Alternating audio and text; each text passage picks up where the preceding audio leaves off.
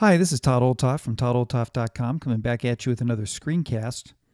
And this week we're going to take a look at another one of the services built into macOS Server, and that's the DHCP service.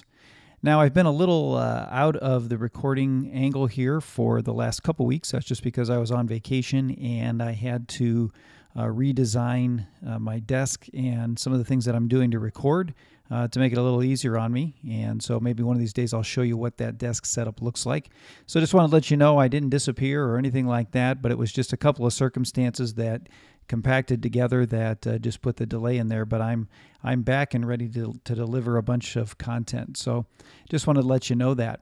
So let's go ahead and take a look at the DHCP service. Now, DHCP stands for Dynamic Host Configuration Protocol. And what DHCP does is it's what does the addressing on your network. So for instance, whenever a device enters your network and logs onto your network, either through Ethernet or Wi-Fi, it's given an address. And that address is its identifier for what that device is. And then that address allows it to have access to your network, to have access to the internet, and all those sorts of things inside your network. And so DHCP is usually built into every router that you get. And so generally speaking, routers will handle that addressing. And that just happens seamlessly behind the scenes as your devices get addresses and all those sorts of things. And if you'll remember in an earlier screencast, I talked about how to set up DHCP reservations so that your devices would have a permanent IP address. So that way, whenever you saw a device, let's say with 10.0.1.2, you would know that that was your server, and then so on for the different devices that you have set up. So it's just a way to guarantee a particular IP address, and sometimes when you're managing networks, it's a good way to do it as well. And I'm going to show you how you can do that inside the server's version of DHCP as well.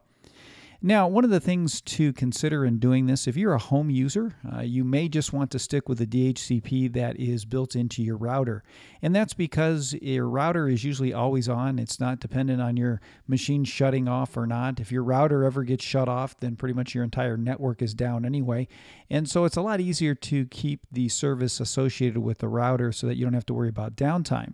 Because if you have it on your server instead of on the router, if your server goes down or something happens where your server's out of commission, then all of your local network addressing goes down as well. And then that doesn't allow your devices to get on your network to access all of the services and that sort of thing. So again, I'd recommend at that point just to use your router. But if you're in a business and you have a situation, let's say, where maybe you want to consolidate a number of DHCPs, maybe just because you have a number of networks that you're administrating and you want to basically have all of those things in one place, then the DHCP service is for you. So if you've got different subnets and that sort of thing, it's really a great way to consolidate them and have them set up there. Again, you still have to make sure that your server is running 24/7, or is at least running when people are accessing your network, so that you don't have those issues with the addressing. So anyways, that gives you an idea how that works. Now, what I'd like to do is just show you how this would work with the Apple router, because on an Apple router you have a couple of things that you need to do if you're going to turn off the DHCP service so that you can use it on the server. And if you're using a third-party router, you'll probably use a configuration similar to this, or you may actually just have a switch that turns DHCP off and makes it much simpler. So what I'm going to do is I'm going to cut over to a previous screencast where I talked about how this works. We're going to take a look at that and show you how to get your router set up so that the server can handle DHCP instead of the router. So here we are inside our airport utility, right? We're on the network tab here. And I've got it in router mode. I've got it in DHCP and NAT, right? That's our network address translation, right? That's that's what we use to open our ports and everything. And you can see here we have our reservations that we set up for certain things over here on the router, and we have our port settings over here, and these are the ports that we may open for different services and such. The things that the server does for us and then just writes over to the airport extreme base station. Now, the problem is if I look at the router mode, I don't have a mode that leaves the NAT open and turns DHCP off. I've only got the option of turning off, I'm putting it in bridge mode, which means that, I'm not doing any ports and I'm not doing any address translation. So that's not going to work for me. I could do DHCP only, but again, I'm trying to turn DHCP off so that I can use it within the server interface. So you notice that I don't have this option to just run it with DHCP off or have it just kind of tell tell it that I want the server to manage it. So I've got to do a little bit of work here to get this to happen if I'm using an Airport Extreme base station. So what I'm going to do is just show you how this works. And so we're going to come down here to Network Options. And in here, this gives me my DHCP range. And you'll see I've got it right now from 10.0.1.2 up to 200. Well, in this case, what I would want to do is I'm just going to limit it to 2 addresses. And so I can't use 0.1 because that's the router's address itself. But I would go from 0.2, and then I would just change this number here to 3. So that way I'm only assigning 2 addresses, and that's all that my router is handling. All right, that will allow me to open up that range for the server. Now make sure that you keep this enable NAT port mapping protocol. Make sure you keep that there, and then I would put save there, and then save it for these 2 addresses. I'm just going to say cancel because I don't want to do that. I'm going to leave that alone. Now, once I'm done with that, then I want to go in and go ahead and make a reservation for my server like I did before, and that would be, let's say, the first address. So let's say I make it 10.0.1.2 for the server so that it has its own address.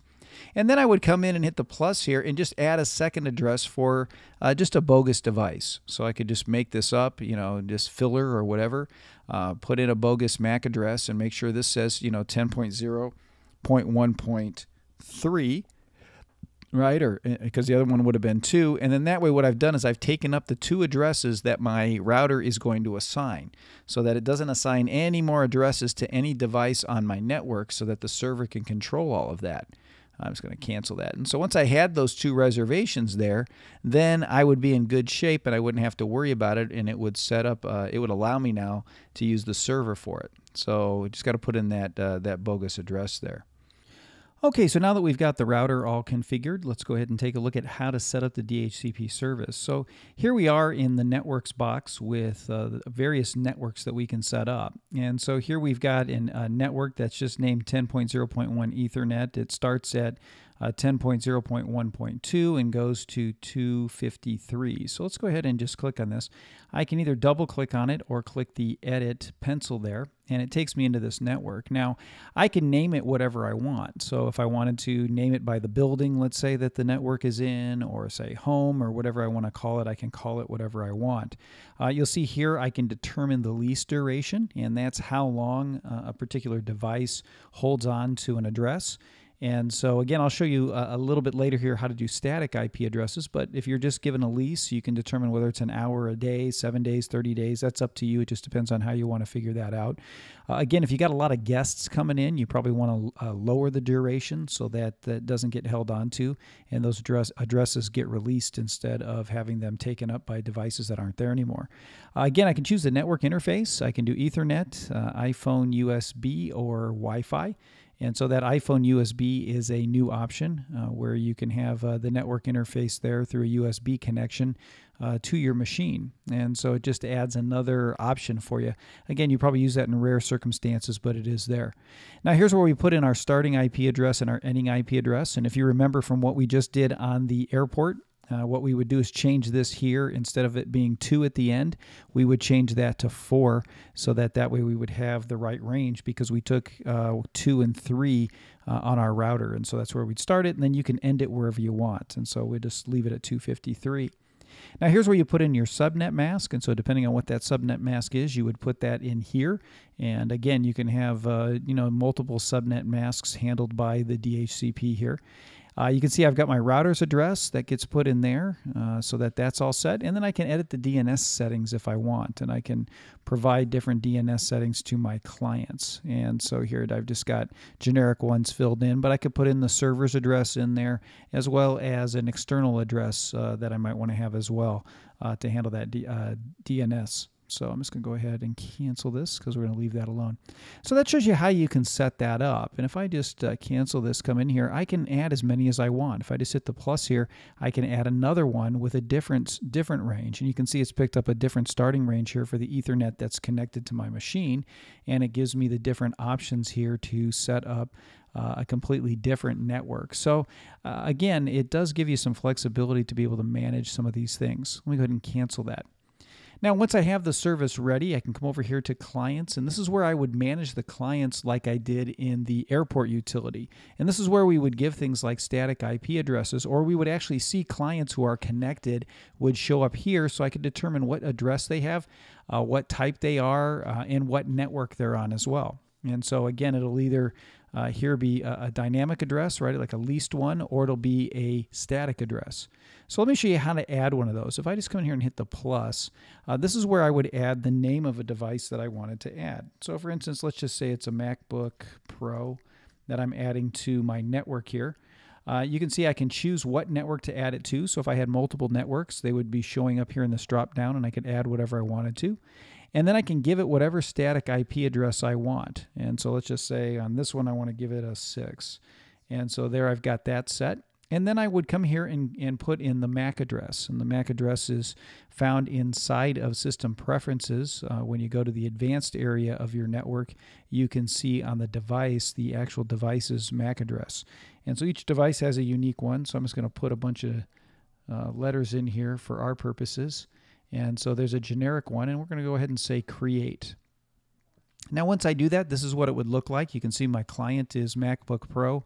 It's a static address. There's the address that I gave it, and there's the network it's on. So that every time this device comes into my network, it will have this particular static IP address. And you can see where this would come in really handy if you're managing a bunch of different networks or a ton of users. It gives you in one glance a really good look at who's connected and how they're connected, and it allows you to set up those reservations. Again, if I want to add another one, I just hit a plus down here, and I'm back in the screen to add another one. I could also come in here and either double click on it or just hitting this, edit the client at any time, and do it this way.